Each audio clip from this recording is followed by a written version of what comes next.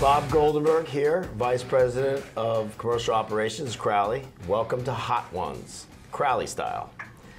We are here to challenge the wings of death and also ask hot questions of our guest, Brett Bennett.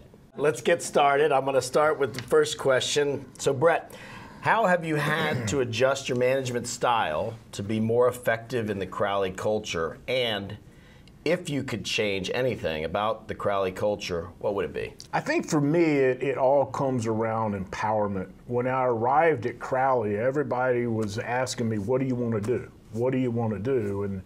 And it was about things that, you know, I would expect folks at their level of the organization to be able to handle, right? So I had to adjust from my years of operating under one environment where perhaps empowerment was a little bit deeper, and work to move the organization, move Crowley to a more empowered organization. And we're well on our way now.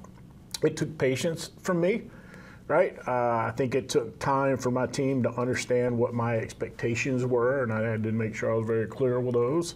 And that people are at different stages of their journey towards empowerment. And we know we're trying to do it for Crowley as a whole right now. So please embrace empowerment. I got your back. Excellent. I couldn't agree more. And with that said, wing number one. It's called the Classic.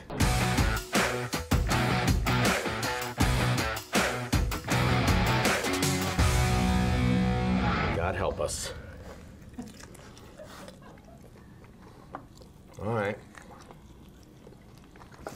All right.